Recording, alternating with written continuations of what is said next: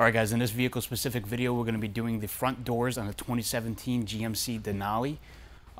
We do have the rain guards on here, but they're not too big, so it won't create much of an issue. Let's go right to the outside prep. I'll show you guys how to pull the weather stripping out, and we'll go forward from there. First thing you're going to want to do, of course, you hear the door chime, the key's on. You're going to want to trick the latch, get rid of that noise. And to pop the gasket, we don't have to take the whole panel off. We only have to pull back on the top. So you're going to remove this plastic cover here behind the handle. You can see there's a little notch on the bottom. You're going to get the hook tool in there and just pop up on that, and it literally just falls out. And we got a 7mm behind there. We'll back that out, place it in the door cup here. And there's a couple ways to do this. Sometimes they release very easily just by pulling firmly across the top. The other times you'll have to use a tool to release the clips. So let's check this out. It's pretty tight. It is cold out, so the colder it is, the tighter they'll be, because everything stiffens up when it's cold. So I'm going to show you guys the way to do this if it doesn't release just by pulling it. In order to do this, you're going to need a gasket jamming stick and a panel removal tool. You're going to come from the outside, and what we're going to do here is we're going to go and stick the gasket stick between the panel and the actual gasket and shove it in there.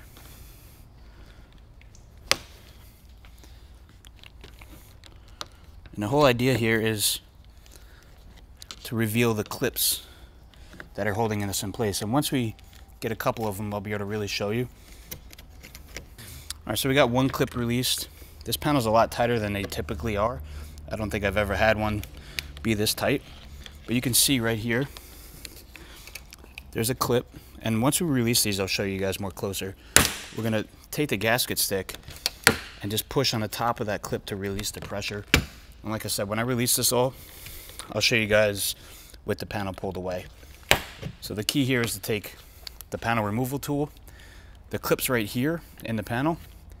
We go as close as possible, that way we can put pressure. And we use the gasket jamming stick to go on the top of the clip, push down on the top, and that'll release the pressure from the clip and release it from the panel. You see these clips right here?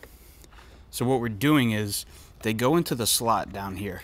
What we're doing is we're taking the panel removal tool, we're putting it here, putting the pressure, and then while simultaneously holding the pressure on the panel, we'll take our other hand with the gasket jamming stick, and you're going to push down on this clip.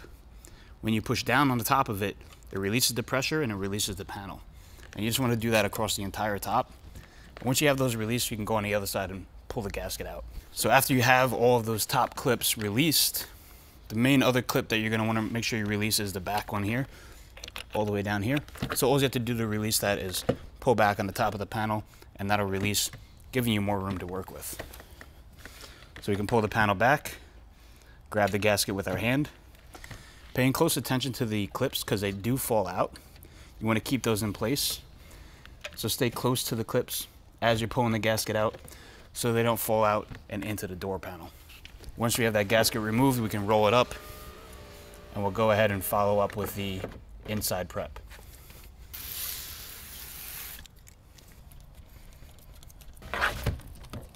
There is some glue residue on this window, so it has been tinted before. So now we want to make sure we pay extra close attention to all the corners and sides and edges, and of course the surface of the entire glass, to make sure we get all of that glue residue off so that it doesn't get into the window film.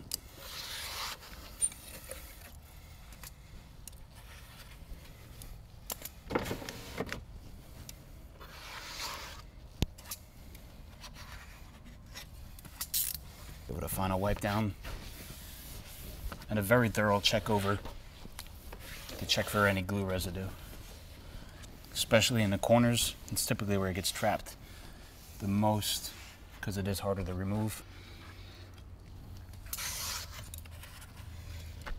We look like we're good to go here.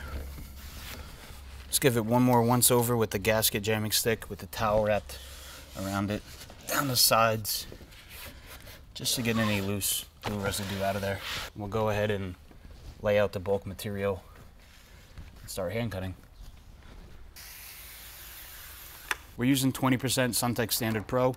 I'm gonna go long ways so that I can limit having to have the material lay over the top edge, but if you have a 20-inch roll, that'll be the optimal way to go with this, since you can use a 20-inch roll for the height of these windows. If you were using a 20-inch roll, you could use a straight edge and line it up to the bottom, but since I use a 40-inch roll sideways, we're gonna have to cut the bottom edge first. We'll cut the front edge, and then we'll shift it forward. So we'll mount it in place when we cut the bottom and the front. Cut the bottom edge.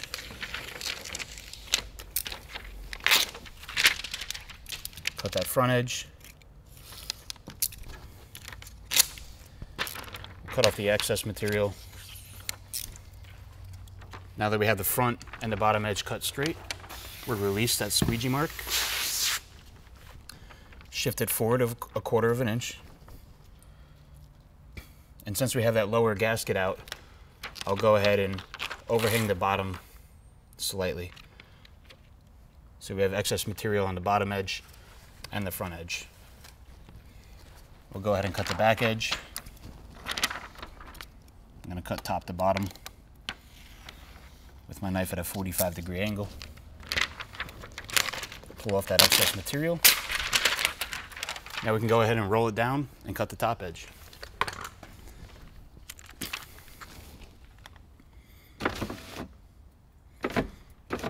Since we do have the rain guards on here, the only complication that creates is we have to roll the window down a little bit further to cut the top edge, just because that's in the way a little bit, but not a big issue. We'll mount the top edge in place, and just like any other roll down window, we'll cut the top edge from the front to the back, or if you're left-handed, you might want to go from the back to the front, whichever is more comfortable for you.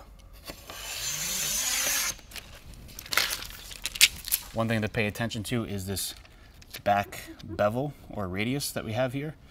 It's not a straight edge, so you want to go with that, which you see we did here on the material.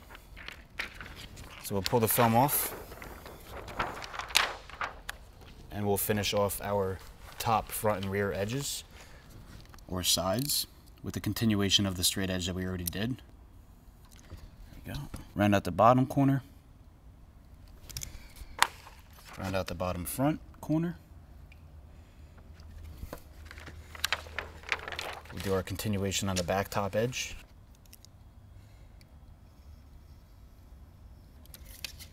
And then we'll flip the material and work from left to right with cleaning up these radiuses.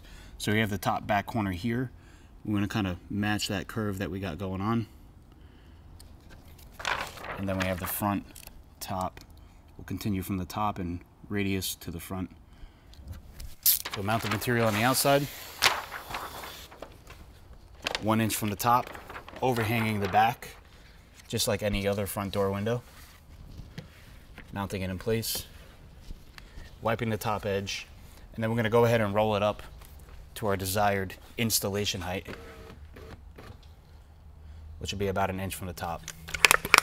If these rain guards were bigger, you would want to mount the film on the outside lower so that you have enough room to work with there. You don't want to stuff the film between the rain guard and the glass. Flush down the back, across the bottom, across the front, miss the middle. We'll squeegee that water off. Overlapping strokes.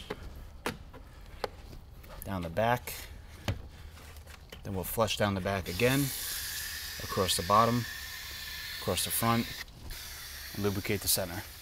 Now we can go ahead and grab our material, peeling the release liner using your desired method of releasing the release liner.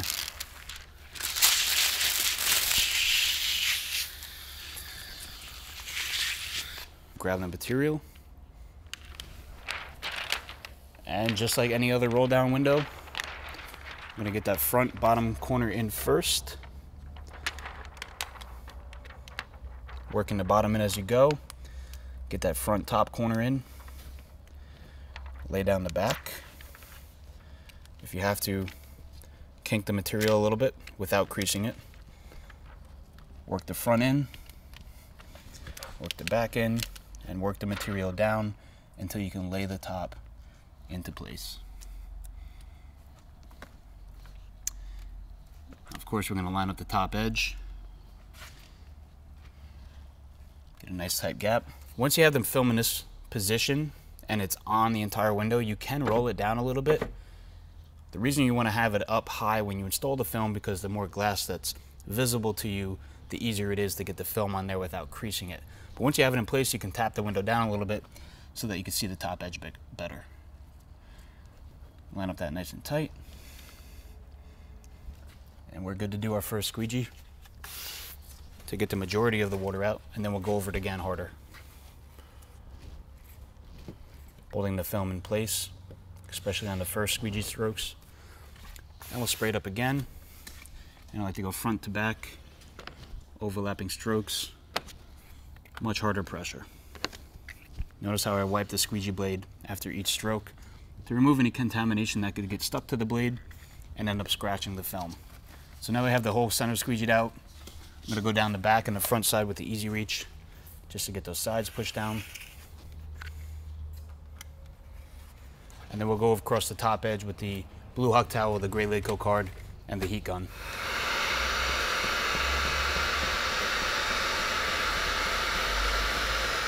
Paying attention to making sure the top, front and rear corners are laid down very nicely.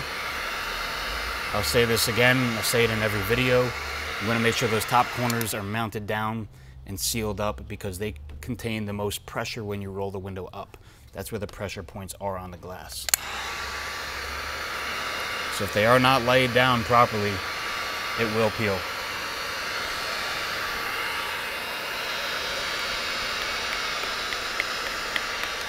Give it a once over from the outside. Look for any contamination or film lifting. And again, work on this top corner. Whichever part of the film that you peel from, you are going to notice a very slight imperfection. Sometimes, not all the time. It's very easily worked out with a little heat from the outside and a little chiseler on the inside. The colder it is, the more heat you will want to apply to the outside after squeegeeing. We're good to roll this window up.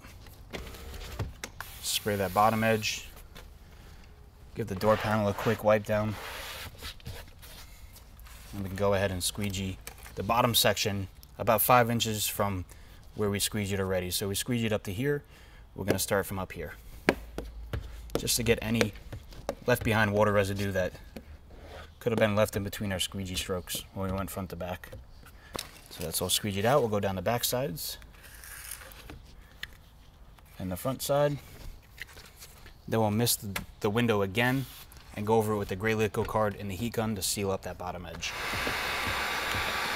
Remembering to point the heat gun at the window and not the door panel. If you hit here, the heat will travel down. Last thing you want to do is burn a door panel. With the easy reach with the heat gun,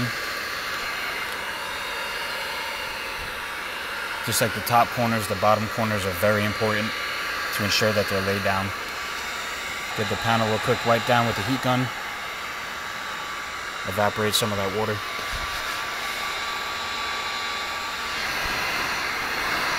We look like we're ready to reinstall this weather stripping. Let's give it a final heat.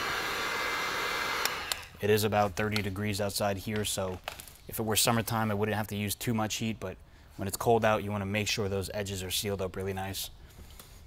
So we're ready to put the gasket back in. Make sure it's in the right position with the tongue here, with the groove here. The tongue is the metal on the door panel. We'll pull away from the top, slide it into place, lay it down, make sure it's nice and level across the top. And then since we just pulled the gasket, the panel away from these clips, all we have to do is smack it back into place and it'll clip back onto those individual clips. We just want to make sure that this pin down here or that clip is lined up with the hole. As long as it is, we're ready to smack the panel back into place. And that's it. All we have to do is put that 7mm back and the plastic cover back on, and this door will be done. So we'll put that 7mm back. Put the plastic cover back in. This little groove down here is where we put the hook tool. That goes on the back edge, just like so. Pops back in. Quick wipe down. And that is how you tint the front door on a 2017 GMC Denali or Sierra pickup truck.